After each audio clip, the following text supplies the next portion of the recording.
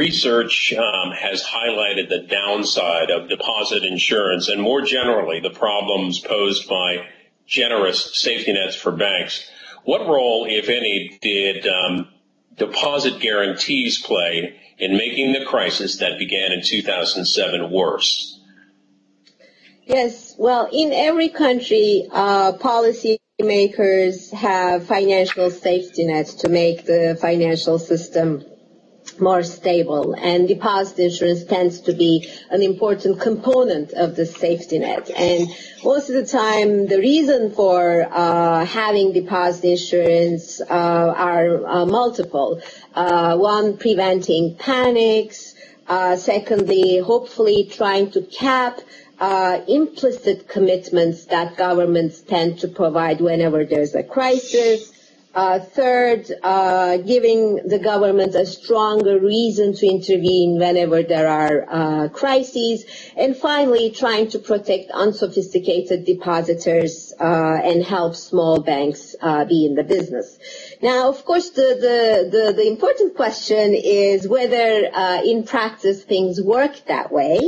Unfortunately, our research has shown that deposit insurance also has large costs, and one of the besides the direct cost that tends to be small, which is simply running the deposit insurance system, there are indirect costs which are quite large, and economists tend to call these moral hazard. And the whole idea of moral hazard is once banks know that their ability to attract deposits is independent of their riskiness, they have a tendency to take on more and more risk, which ends up making the financial system even more fragile.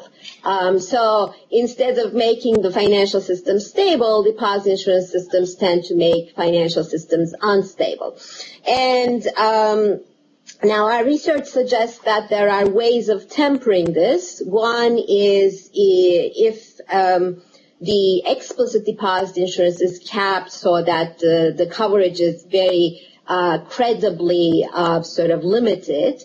And secondly, if the regulation and the supervision system and the underlying institutions are very strong, there is significant transparency and so on and so forth.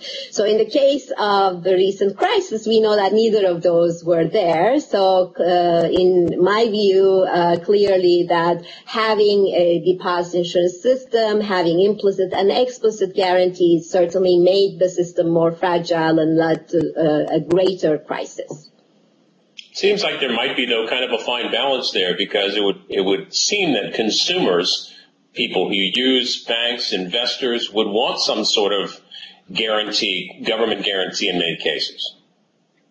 Well, true. I mean, ostensibly the idea is for small depositors, unsophisticated depositors to be protected.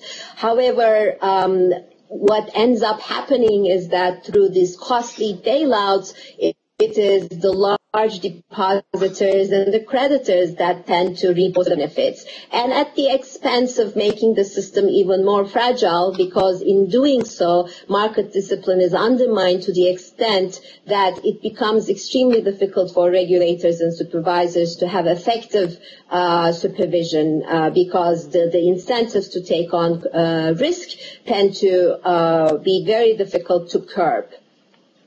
Now, the World Bank's message on deposit insurance for developing countries used to be that they should be slow to adopt it, especially if the legal and institutional environment was weak. Is that correct? That's certainly correct, yes. And has this changed at all since the crisis, where countries with deposit insurance seem to increase their coverage even more? Yes, well, there are two parts to the message. One is for our research suggests that for countries where the underlying institutional setting is poor, you really want to wait before you adopt an explicit deposit insurance system, because the regulations and supervisions are not strong enough to step in and reduce the risk-taking behavior. Now, however, if the country has decided to adopt an explicit deposit insurance system, research also suggests certain guidelines to make sure that the system is well designed. And there, one of the most important guidelines, principles to design a well-functioning deposit insurance system is to credibly limit the coverage of deposit insurance so that there are a group of sophisticated creditors, large depositors, interbank depositors, who are inescapably at the risk of loss, so that they will have the incentives to vigilantly monitor institutions. And at the same time, of course, they need to have enough transparency and good quality information to be able to do that effectively. Now, neither of those messages have really changed in the past crisis. What we've seen is that certainly everybody was covered, and there wasn't enough of a transparency and good quality information for people to monitor risk, even if they had the incentives to monitor. So I think it was just we ignored what we knew. Going back to the British Northern Rock crisis, some have argued that the run on Northern Rock was caused by the fact that British deposit insurance at the time was a co-insurance feature, which exposed depositors to a loss of 10% of their deposits up to about £35,000. Wasn't co-insurance supposed to be a good thing to promote more depositor monitoring, and why didn't this work as expected? Yes, I mean, one of the important features, as I said, is to limit coverage. However, in limiting coverage, you can do that in many different ways. In order to limit coverage, you don't necessarily need to make each and every sort of depositor a loss bearer. So, for example, you don't necessarily want to expose the smallest unsophisticated depositors to loss. You may want to design the system so that large depositors are not protected. Interbank depositors are not protected because you expect these parties to be able to assess risk and act accordingly.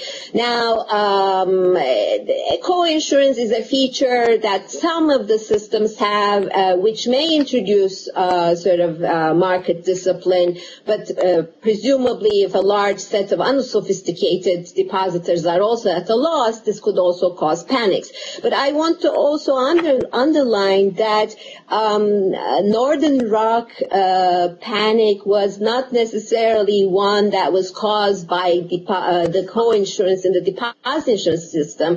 It was a result of an unsustainable business model on the part of the bank.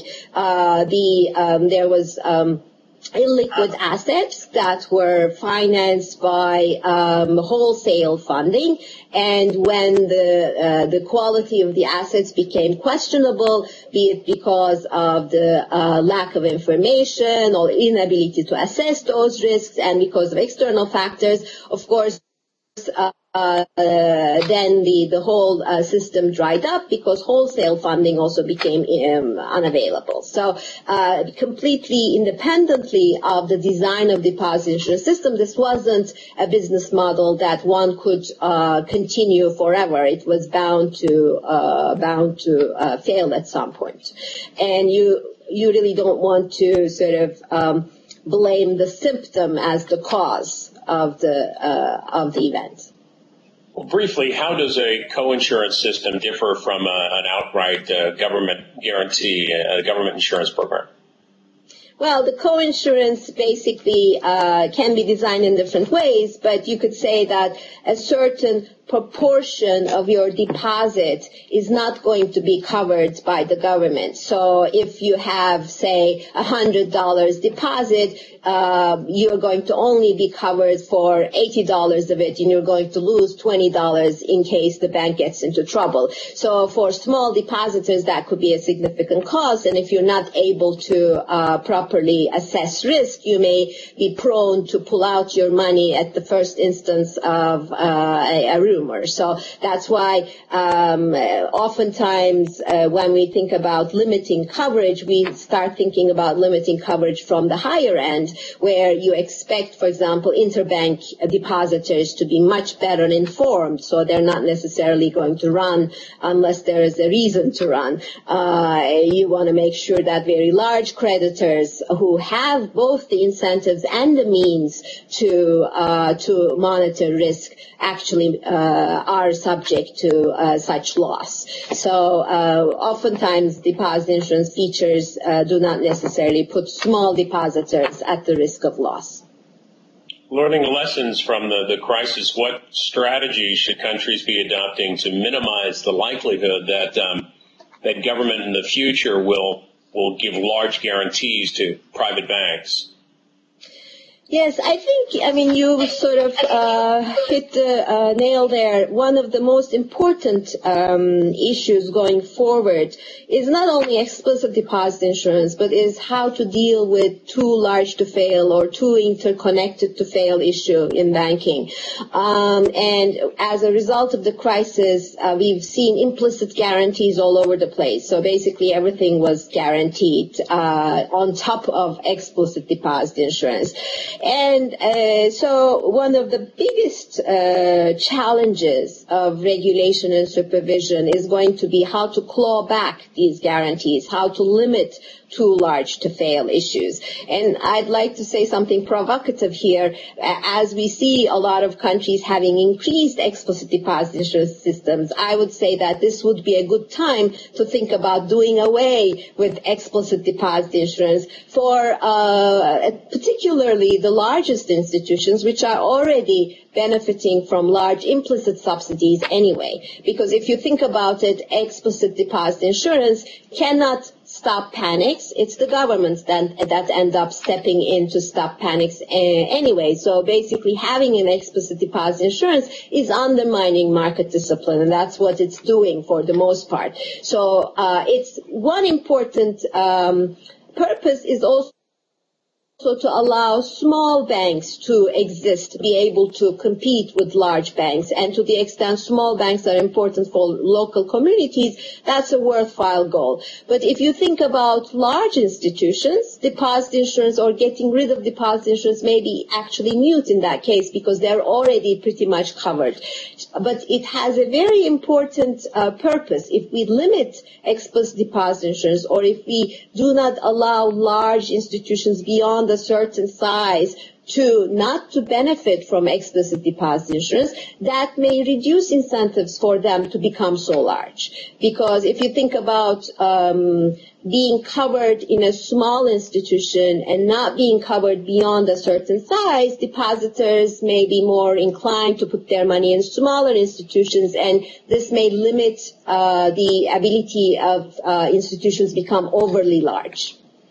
Well, you put the provocative message out there. What kind of feedback have you, if any, have you gotten from foreign economists from different countries, from foreign ministers or foreign finance ministers anyway? Well, I've yet to publicize this much, but this is very much in line with a lot of the research that we've done in the past. And I think it's an important component of how to deal with too large to fail or too interconnected to fail going forward. Because the one important issue is how to prevent banks from becoming large. And for example, this change in the deposit insurance system could be one way to prevent these incentives, because trying to limit bank size through crude interventions like size interventions or activity interventions are difficult to properly design, given that at the end of the day, having large size may also be beneficial for the economy because of diversification benefits and so on and so forth. So it's very important to focus on the incentives to become large. And how do you do that? You try to prevent banks from minimize the incentives that give banks the goal to become large. And in that respect, one way to do it would be to limit the explicit deposit insurance for large institutions.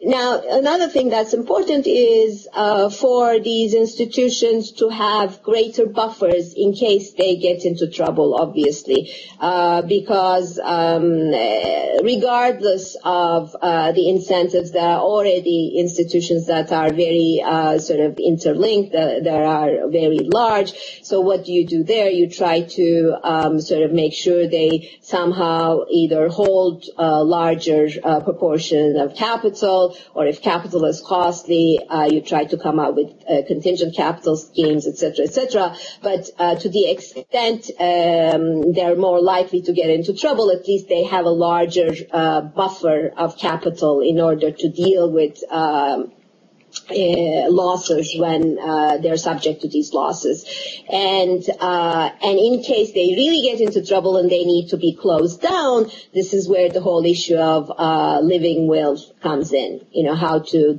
deal with sort of very large institution failures. Can you explain a little more broadly that concept of a living will? Yes, of course. Well, one of the things that is very difficult is to sort of close down a large and complex financial institution, because they tend to be very complicated in terms of their balance sheet.